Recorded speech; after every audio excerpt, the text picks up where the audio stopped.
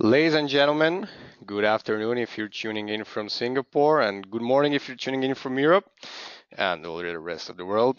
Good to have you on board. Today's webinar is Challenges, Risks, and Opportunities for Solar in Southeast Asia. Today I'll be moderating the webinar. I'm Nicola Kobizanin from Solarplaza, and the speaker of today is Rishab Shrestha, Solar Analyst from Wood Mackenzie Power and Renewables. It will be a very interesting webinar, and the control desk, Marco, the Rotterdam from Solarplaza 2, helping us out. And let's begin.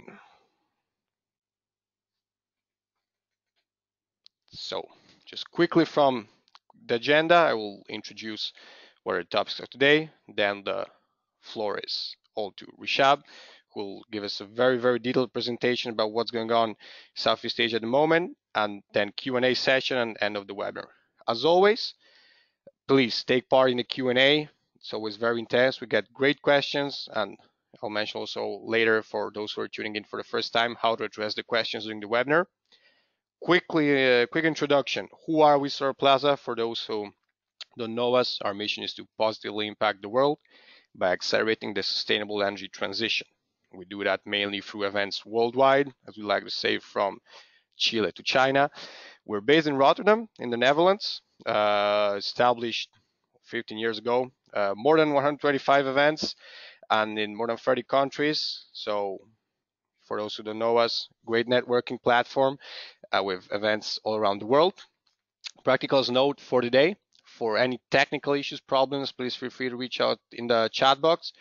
As I mentioned, questions, use the Q&A box. We will address them at the end, so please have those questions coming in. Slides, of course, will be available in the end in the handout sections for those who want to see the material and get an updates. And also we'll publish the recordings on our website and on our YouTube channel in the end for those who can make it today. Just a brief note, we are organizing one of our next events in Singapore on October the 31st. It's called Unlocking Solar Capital Asia and Financial Summit. It's part of the broad 3 days ACES Summit. What are we going there? We are having 4 great tracks from project development to financing, and generally covering the Southeast Asian market. So please join, register, visit our website. We'll get on that more later, and we'll be having our event in the beautiful Marina Bay Sands Convention Center. So for those who want to join and learn more and attend, please feel free. You're more than welcome. But getting back on the topic of today, I'll briefly introduce our speaker, Rishab. He's a solar analyst at Wood Mackenzie. He focuses mainly on downstream PV markets in the Asia-Pacific region, but as mentioned, we will be covering Southeast Asia, specifically during this webinar. Before gain experience as a solar market analyst, May Consulting, and other clean tech startups in UK and India. And nevertheless, Rishab owns a master's degree in sustainable energy futures from the worldwide famous Imperial College in London. And now let's begin. I will leave the stage to Rishab. Rishab, controls are yours. So welcome to the webinar, and let's enjoy your presentation. Thank you, Nicola, for the introduction. Welcome to everyone. Good morning for people in Europe. Good afternoon for people here in Southeast Asia and rest of the world. Today, I'll briefly talk about the global solar market. First, just to give an overview of how the solar market is going globally. And then we'll focus more on Southeast Asia on a regional aspect. And then I've here done some spotlights on some key markets such as Vietnam, Malaysia, Philippines, and please, like Nicola mentioned, if you do have any questions, please do send that through, and we'll try to answer as much as possible at the end of the presentation. Moving on, for those who are not aware of Wood Mackenzie, brief introduction: we provide market intel for variety of power and power markets and then traditional commodities. Wood Mackenzie acquired Make at Green Tech Media, And after that acquisition, we have more than 500 sector-leading analysts and more than 75 just for power and renewables all over the world. We're here to help clients within this power and renewable sector and much more to provide assistance to create value and get the value out of this growing industry.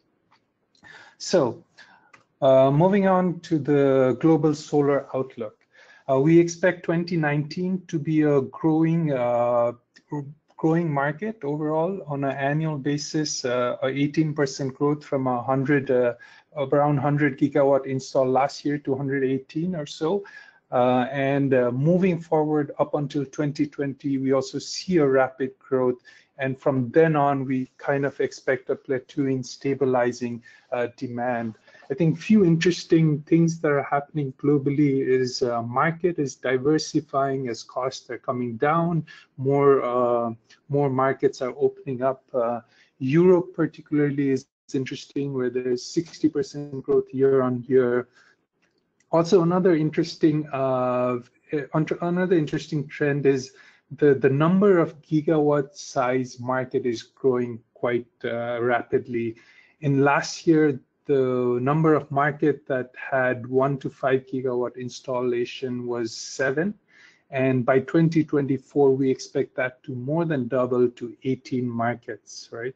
And so what are the key factors behind, in general, in growing this growing this solar installation? We have policy targets that are increasing. We have a lot of auctions that are coming up. We've tracked more than 90 gigawatts of solar by end of second quarter, Q2. Middle East is a hot part for that.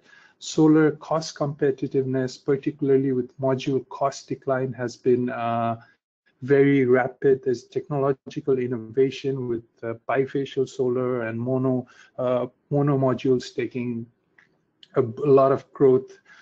We heard Google having announced their large corporate procurement. So IT sector in corporate PPA is also growing. And then also floating solar is a big market segment that's getting a lot of interest. There was a Solarplaza event just recently where Mackenzie was also part of that event doing paneling. Also in Southeast Asia, where land constraints is an issue, we expect floating solar to be a very important part of the solar capacity mix. So of these annual 125 gigawatt installations sort of post 2020, we do expect utility scale solar to dominate, and we're expecting about 70% of those utility scale ground mount to be installed. So in some of the kind of challenge that are common across the globe is the profitability is being sort of degraded as auctions are becoming the norm. Curtailment issues, Vietnam, Australia are sort of having increasing attention because there's a concentration of solar installations. Subsidy delays in traditional feed-in tariff market or payment delays in India, China are also some of those challenges within this global solar scape. So let's focus for Southeast Asia solar market, right? And here we have the annual solar outlook for Southeast Asia, and we expect more than 6 gigawatt of installation 2019, and then a bit of decline, and then rebounds post 2020 at a 6% CAGR compound annual growth rate through 2024. So we kind of can divide the growth or the historical growth trajectory into three parts, where first the feed-in tariff in Thailand and Philippines were crucial in growing those installations to close to a gigawatt or market. So, and when the feed-in tariff policy was phased out, we had a lull in the project installment. And now, as the costs are as the costs are going quite down, and the Vietnam is giving a very attractive feed-in tariff, we we saw that in this just last H1 2019, almost 5 gigawatt being installed. So this is the second transitionary phase where feed-in tariff is delivering a lot of solar installations. But post 2021, we expect the gradual auctions to be phased in and subsidies to be phased out. And as this happens, like in Europe, for instance, we will likely see a very sustained growth market across 2024 and to the and later. Distributed solar is also an increasingly important solar segment within Southeast Asia. We have sort of the retail tariff are in the range from 70 to $170 per megawatt hour. Philippines being high, Vietnam also kind of being on the lower side. A key challenge is that most of the power prices here are subsidized, so the distributed solar is slightly slower to take off when you compare that to that of the Western countries where residential costs or CNI costs are quite high. Residential costs are high. But having said that, the cost competitiveness of distributed solar has reached to a point where PPAs are favorable. So these are sort of the key drivers behind the growth expectation that we forecast. So let's look at Vietnam market in more detail. Here on the left side of the graph, we show the levelized cost of electricity for all the technologies given by the respective technology analysts at Mackenzie. At the wind, we have onshore wind, not offshore, and then we have thermal. So when we compare to this year's feed-in tariff of 93.5 USD cents per megawatt hour, the LCOE is much lower, 11% lower than the feed-in tariff, and also kind of the reason why the returns, why we're seeing such a crash build in Vietnam. In a feed-in tariff market, investors are usually thinking about returns, and sort of in equity returns, we're seeing developers sort of mention low teens equity returns, and they're still targeting to have the same returns for the next round of feed-in tariff. So in the next right graphic, we have the levelized cost of electricity for solar on the left section, and then the draft feed-in tariff submission. Here, the range for the levelized cost of electricity is quite high, primarily dependent on solar insolation, where if you're in the north, which is slightly low, in the south, there's much higher insolation and therefore much lower. But in general, we do see that the levelized cost of electricity can reach the feed-in tariff that is shown in draft, which is around 71 USD per megawatt hour. Just last week, the Ministry of Investment and Trade submitted the draft proposal to the Prime Minister office. Rather than having a tiered feed-in tariff like they were initially suggested, now they are planning for having a single all-nation feed-in tariff for ground mount projects, which is around 71, and then rooftop staying the same at $93.5 per megawatt hour. And these are expected to remain till 2021. And hence also in our forecast, we expect most of the installation to try to target for 2021 because of the cost decline that they can take up until that point.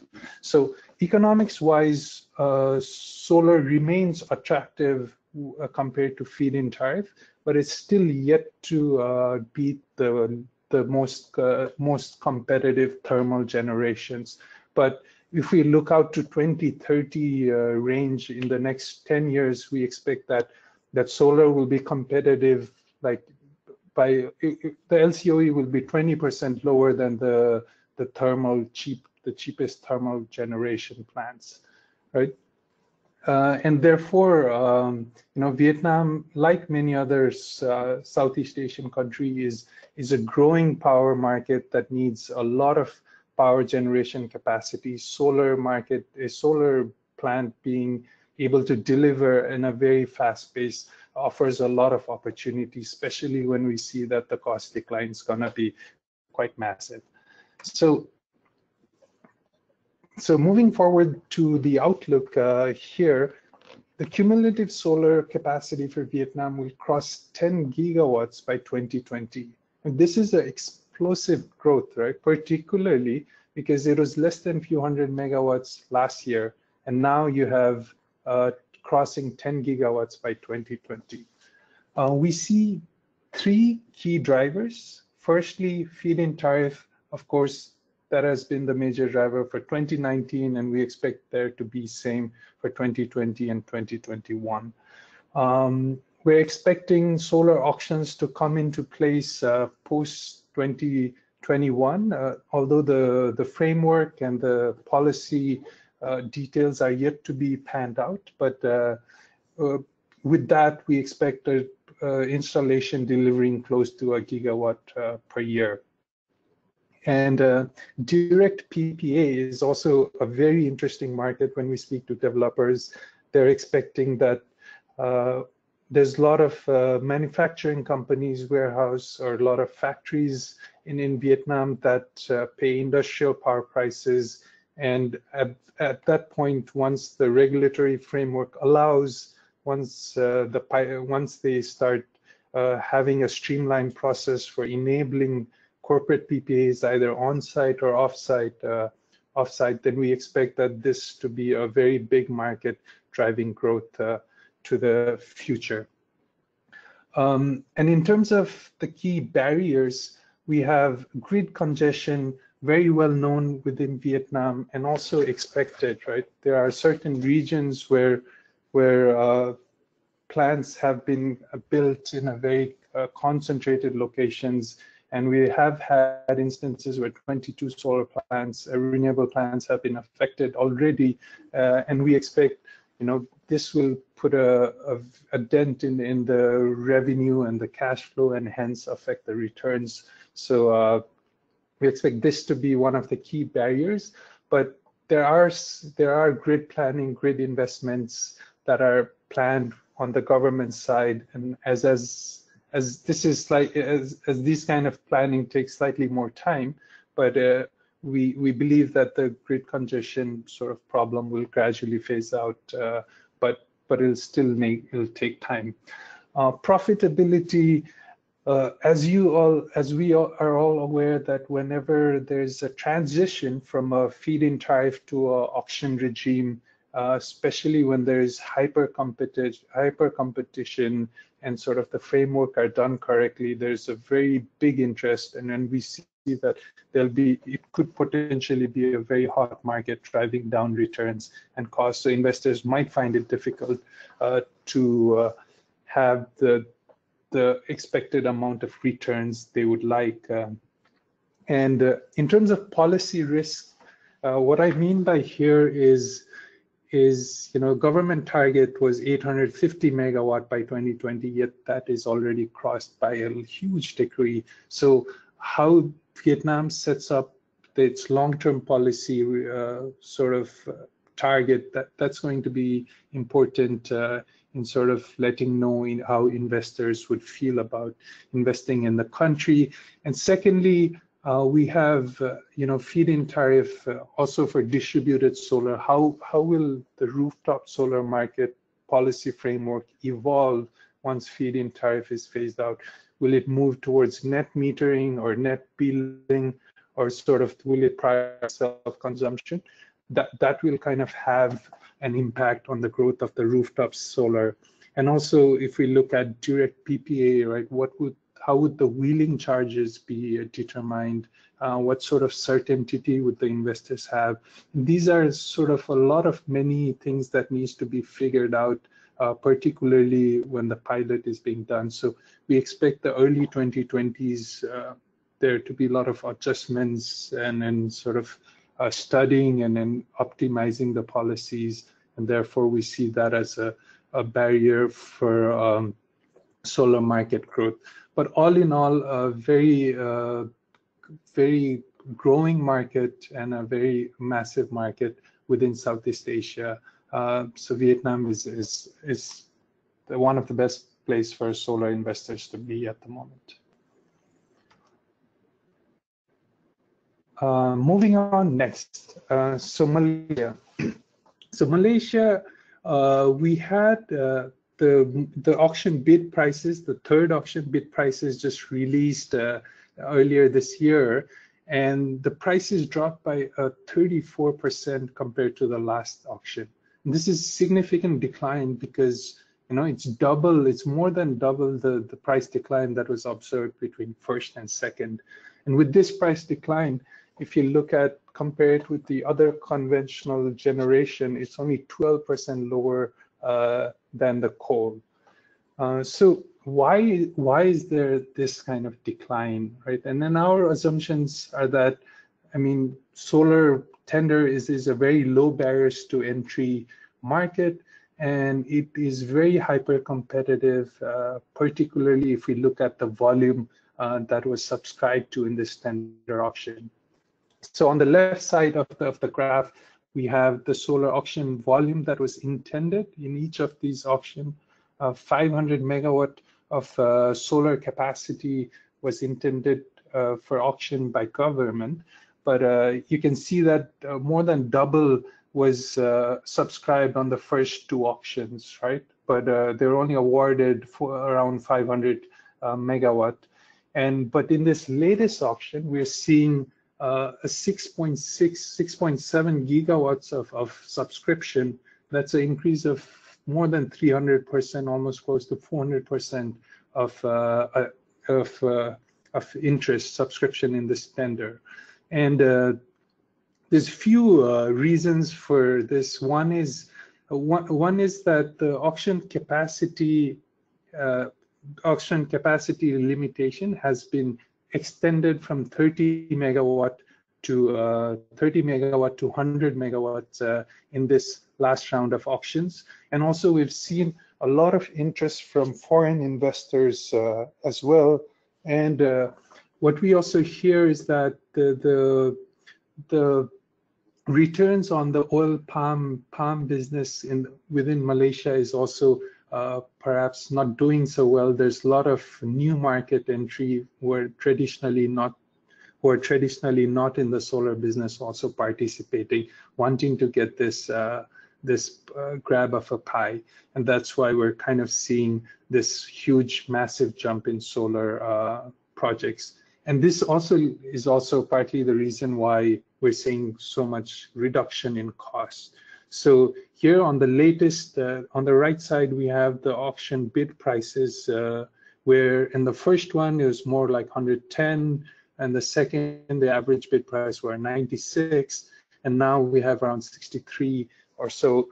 There are two outliers, which is more than 130, and one is very close to 40, but average price is around mid-60s or slightly lower, capacity weighted average 60s. What is impressive here is that the first three lower prices is almost covers around 350 megawatt of projects.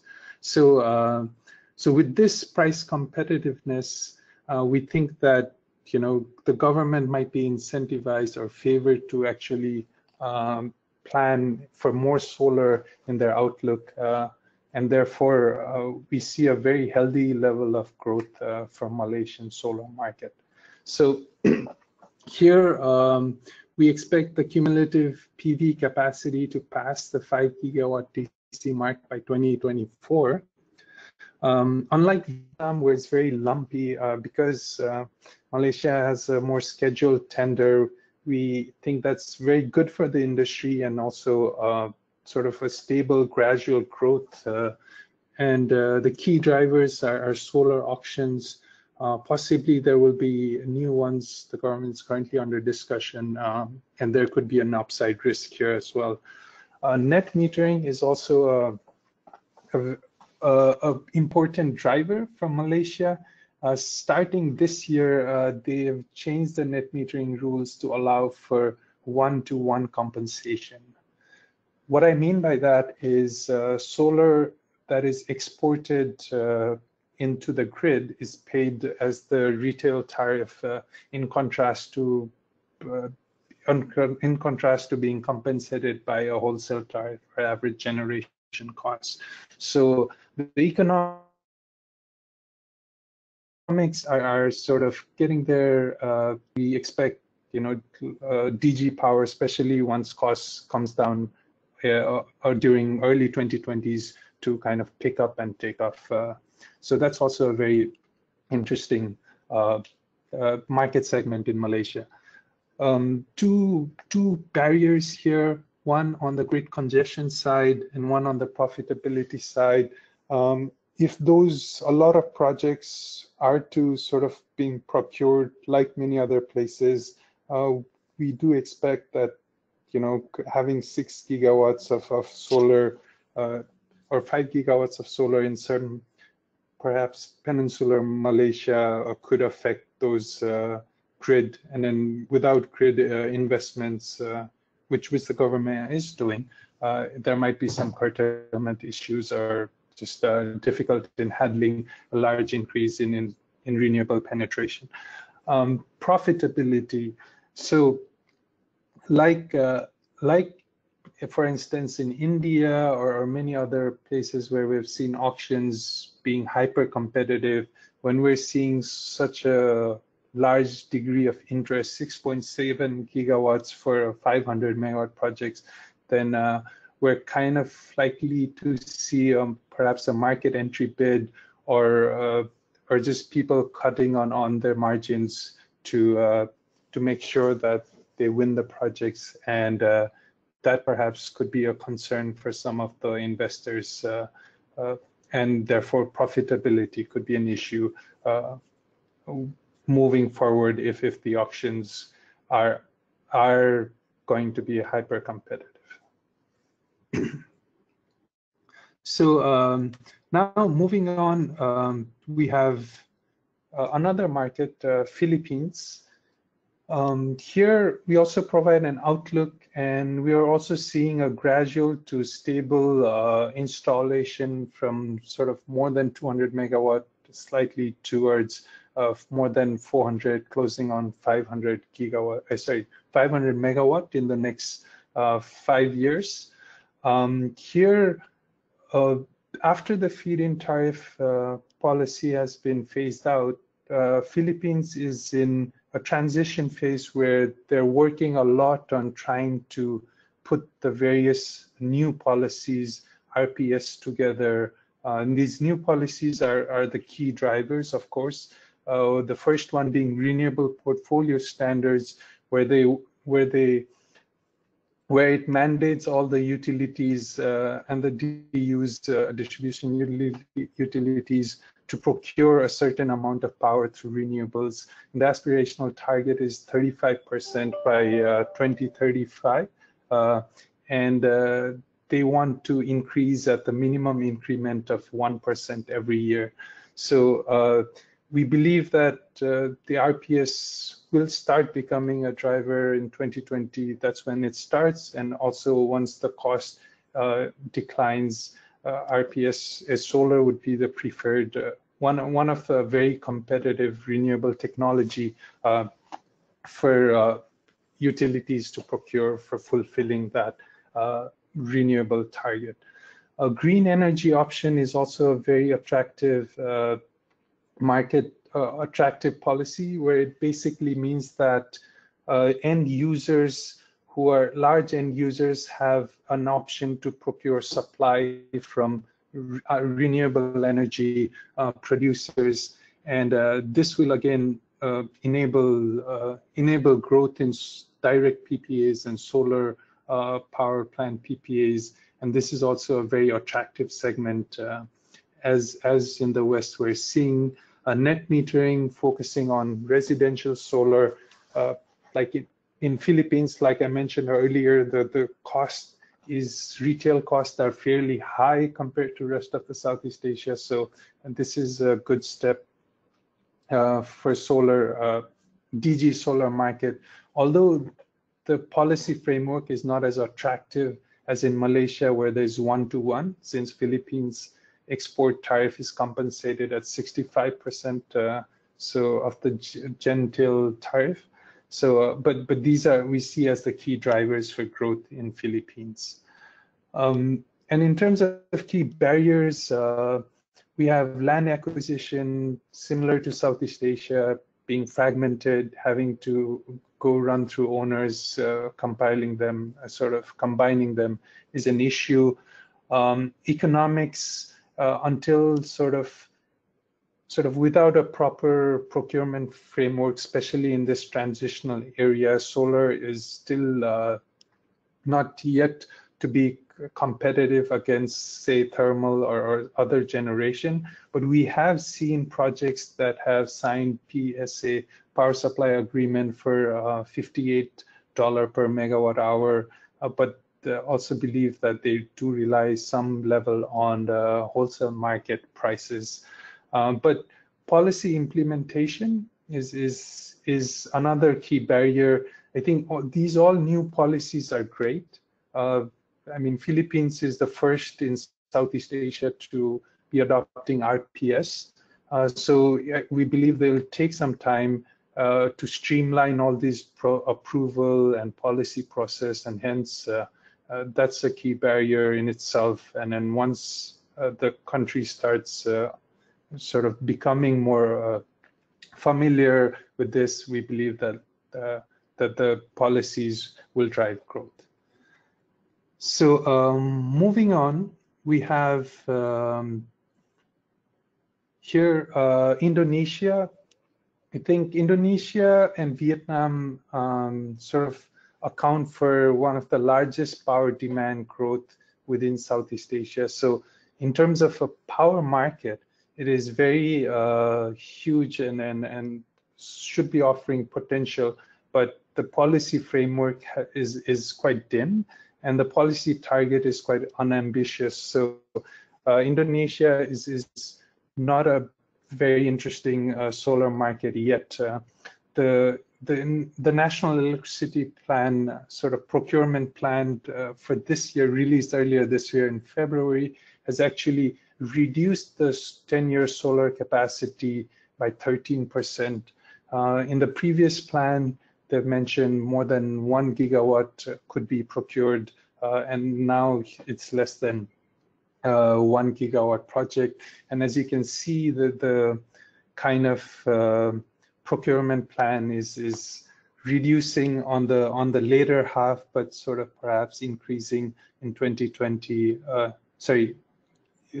Reducing pretty much all except in 2023. So the tariff framework in Indonesia it's a bit complicated in a way that if the regional cost of generation is greater than the national average, then the renewables will be paid 85% of the regional cost of generation. But if the regional cost of generation is less than the national average, then there would be a mutual agreement between the state utility, PLN, and the IPP. And in terms of economics, the utility scale solar LCOE we calculate is more than 100 USD per megawatt hour, but the average generation cost is around 76. But it does vary between 6 and 17. So there are spaces where we do see solar viable, particularly in replacing diesel fuel, or sort of having a microgrid area or off-grid area that is quite attractive. But in general, without a proper procurement framework, we don't think this framework is sufficiently attractive to drive growth, right? Here we're sort of, if you compare other Southeast Asian countries, they're reaching more than 5 gigawatts in the next 5 years, more than 10 gigawatts in the next 5 years. Here, the Indonesian target is less than a gigawatt in the next 10 years, which is highly unambitious. But But the ministry also has said that, however, if there is any plans, any renewable plant that is outside of this plan that are willing to participate, willing to connect to the grid, then there is a possibility that they will adopt that in the next year procurement plan. So kind of saying there is more scope for renewable capacity aside from this plan. And in terms of moving to rooftop solar market, also like most other mature rooftop market, the export tariff is less than the retail tariff. And for a market that is barely more than a few hundred megawatts, this is not sufficiently attractive, right? If we have here I've shown the power price for residential, commercial, and industrial, and it's between 80 and 90, right? Utility scale solar is greater than 100, and DG solar LCOE would be much higher because of less economic of scale, of capacity, and hence the solar rooftop also is the economics is quite hard to justify at this moment. But of course, as cost comes down, it will be an attractive market, but the economics are not there yet. So these are the three markets that I've highlighted, four markets, sorry, I've highlighted. Just want to also mention that, you know, Thailand is also a very interesting market in terms of rooftop solar at the moment. With the new PDP announced, they're targeting 10 gigawatts of solar capacity, and they plan to procure at least 100 megawatt of solar capacity every year. They're focusing on residential solar, and in the past, they have not, they didn't allow export tariff, but this year they're having export tariff on 1.68 THB Thai baht per kilowatt hour, which we see as a economical, which as economic makes sense in this. Aside from this, you know, like in Philippines and Thailand, sort of malls and factories and warehouse having corporate PPAs with DG Solar is already a growing industry within this market. So that is my presentation. I'll pass on to you, Nicola, and then you can ask me any questions or whatever the panelists have mentioned. Thank you, Rishab, very much. I think personally it was a very, very clear and great presentation. We have indeed some questions which our attendees have, and I would like to start actually attaching to one of the last topics you mentioned.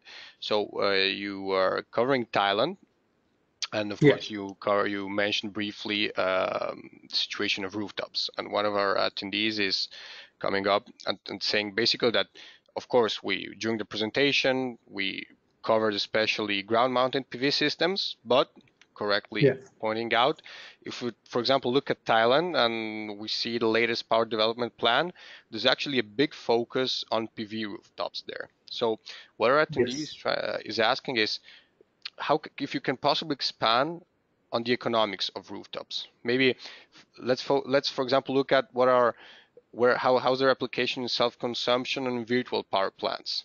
How could you expand on that, Rishab? Okay, I mean, so firstly, I think on the policy side, right, before I go to economics, there's definitely a focus on DG solar in this latest PDP with a procurement of at least 100 megawatt per year, right? And that is 10 gigawatt. But we should also not forget that they've also mentioned a lot of floating solar plants. I think it's more than 2.5 gigawatts of floating solar plants that is coming online in across this year and next decade up until 2030. So that's also a focus.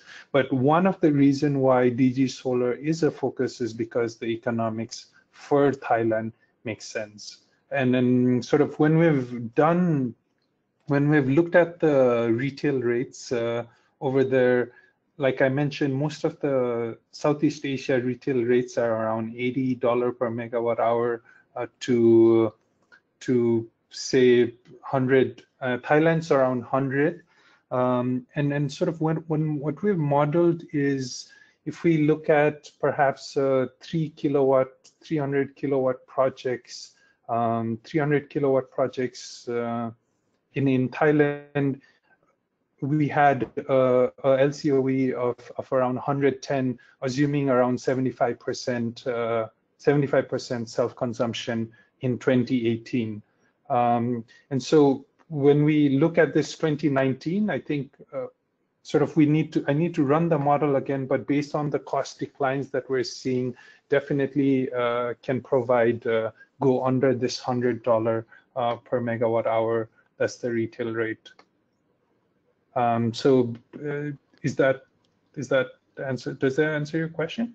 Absolutely, yeah. I think that there's a lot of appetite here from our attendees on Thailand. I see. Of course, big market. We should actually have probably a webinar specifically on Thailand. But moving on, more technical question, Rishab, that's coming up. Let's talk about transmission networks or transmission grids, as you want to define them.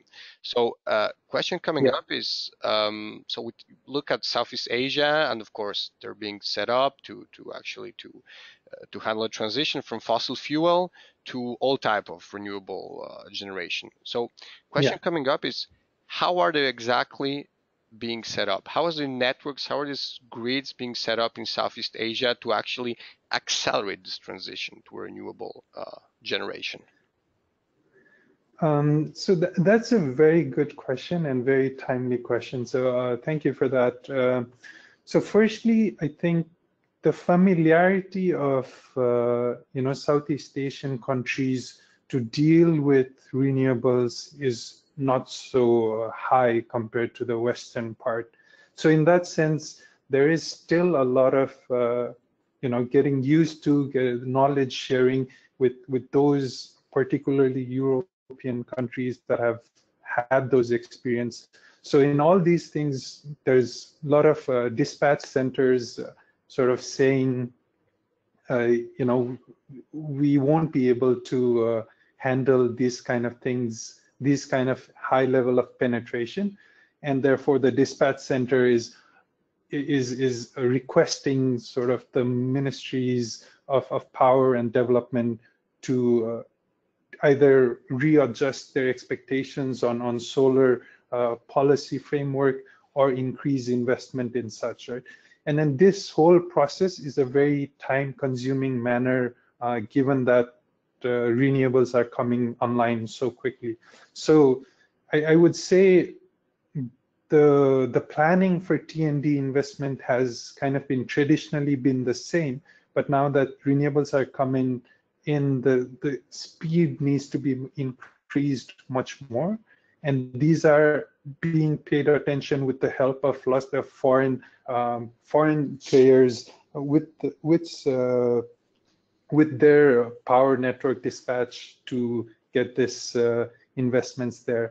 And on the second point on that is that there has been some focus on there has been some push and pull on whether we should have a grid different tiered economics or tiered policy frameworks.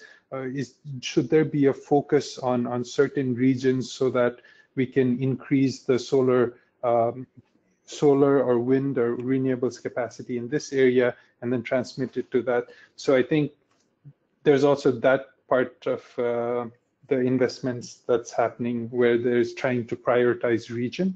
And lastly, I think there's also optimization studies being held on how do we connect the resource-rich area to the load center areas, and obviously this will take time to materialize.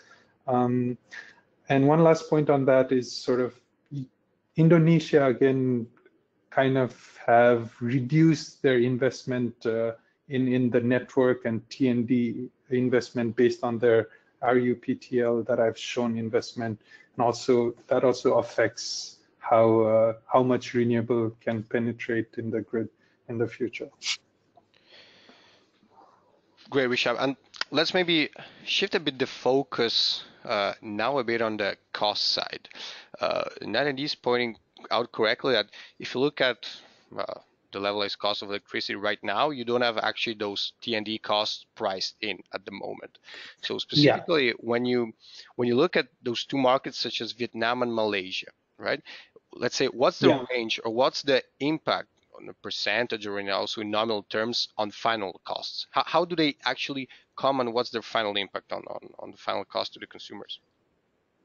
Okay, again, that's also a great question in a way that, you know, how do we factor in the grid investment cost that comes into play in LCOE, right? A couple of points on that.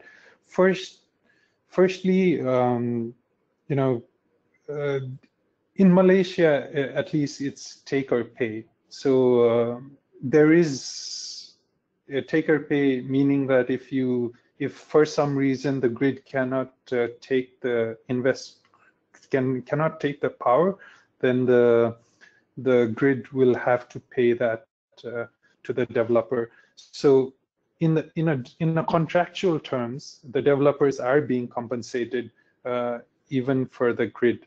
But I guess your question is how much more would the LCOE be if the grid investment were taken into account?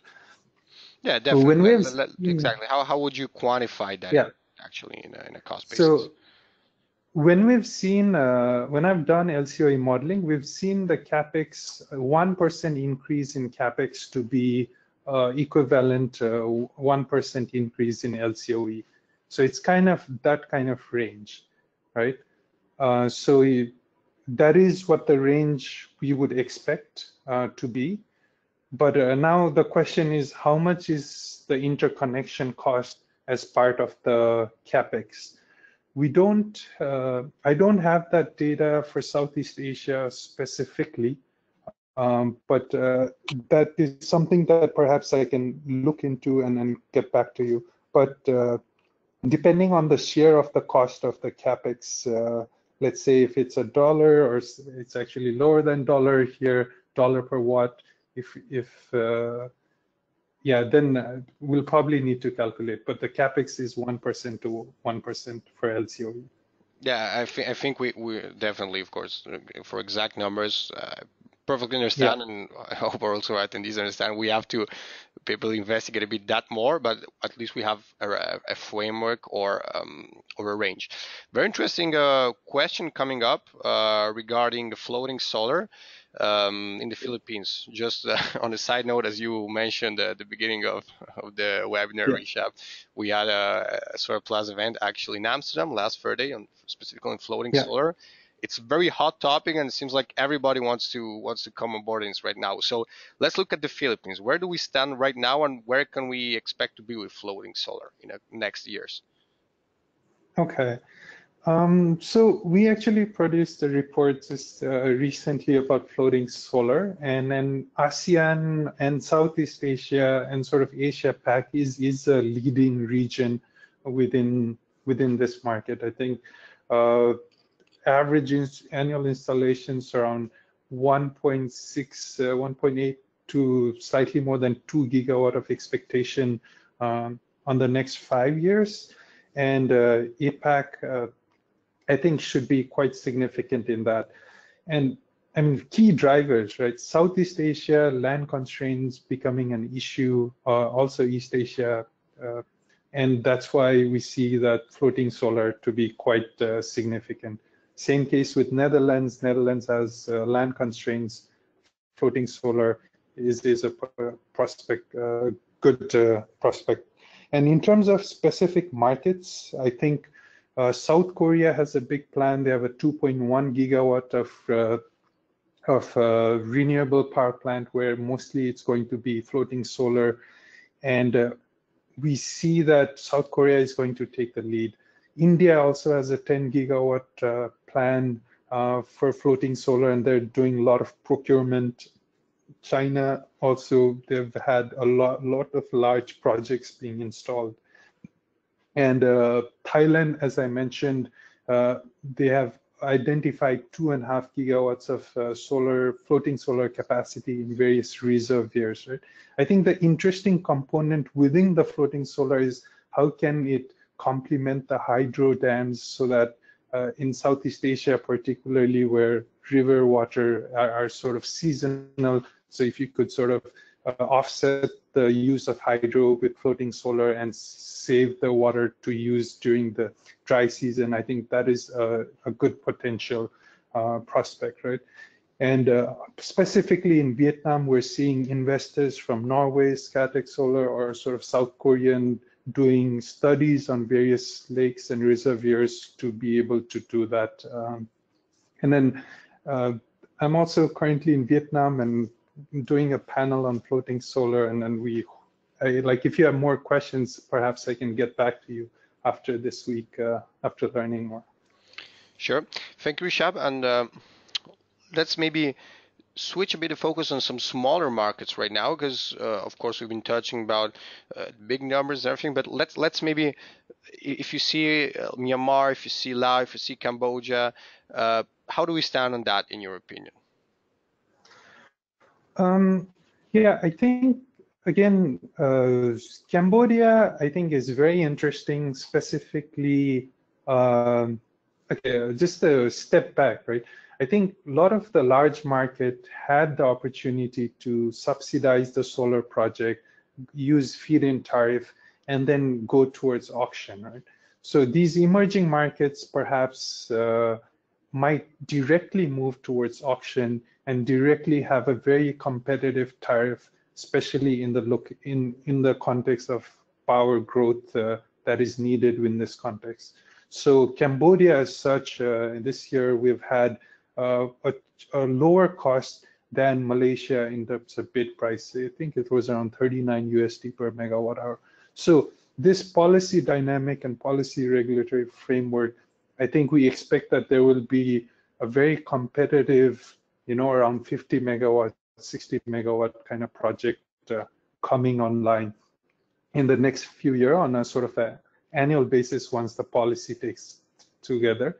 But we think that the role of development banks such as World Bank and ADB will be quite crucial within this. So the scope of large-scale solar is there, which will be competitive, but they'll need to be assisted much more in land acquisition and TND in interconnection cost. So if these two are provided, then we can see outcome like Cambodia. And on this other market segment side of rooftop solar, I think on a commercial basis, it might be difficult because the power prices are subsidized and perhaps the propensity to pay or the ability to pay is not as much. So more on the microgrid side or an off-grid side, I think these are a potential market, particularly for these kind of applications. Sure. Of course, for attendees, we have a lot of questions coming in. We fortunately won't be able to take all of them, so they're very specific country per country. But I want to wrap up the Q&A session with a very direct question, Rishab. Of course, we've seen the projections for the coming years in Southeast Asia, but if you had to give me a number, so we do the webinar in the next, let's say, in 5 years from now, where do we stand in Southeast Asia? What number do you expect to hit, or maybe country by country, or just regional wise? Where would we stand? So I think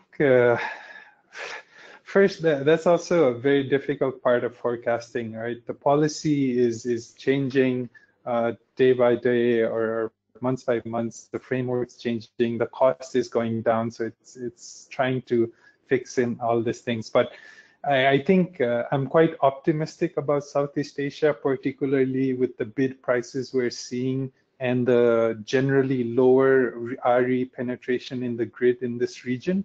So we're expecting perhaps 5-6 gigawatt now. I think on the upside risk, there could be several more, 3-4 gigawatts more on the mid 2020s range.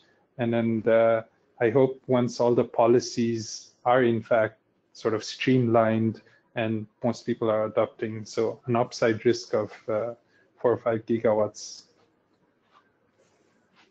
I know it's a very difficult call to make, but I always like to challenge also beat our speakers with some forecasts.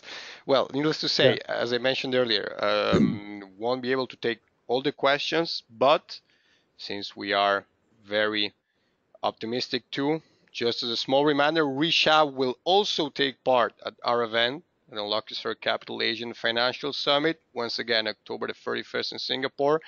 Lots of sessions, lots of networking opportunities. We also value Q&A time, so if you plan to attend, of course, you can address these questions directly to Rishab or to other speakers. So more than happy if you join. And I mentioned we have a beautiful venue, the Marina Bay Sands, worldwide famous. So hope to see you there. Rishab, once again, thank you very much for your presentation, for taking the questions. I personally think we covered a lot of topics, a lot of markets in 1 hour. That's quite a thing. So, Rishab, from our side, thank you again for joining, for sharing this beautiful presentation. Thank you. Yeah, thank you. And one last word, like Nicola, you mentioned, if you are in Singapore and wondering about this market, feel free to drop an email, which is attached. My email is attached in the presentation. Happy to meet up at the event or have a discussion on solar markets. Exactly. And don't forget to reach also me personally. Email was right there above for the program and for involvement. Rishab, thanks again. And at this point, see you in Singapore. And thanks again for RNTs for joining. The slides will be available in the handout section. The recordings will be available once again on our website and on our YouTube channel if you want to revise them and double check again. Thanks again. Have a very pleasant afternoon for those joining us from Singapore and Asian region, and great day for those joining us from Europe. Once again, all the best from Solarplaza.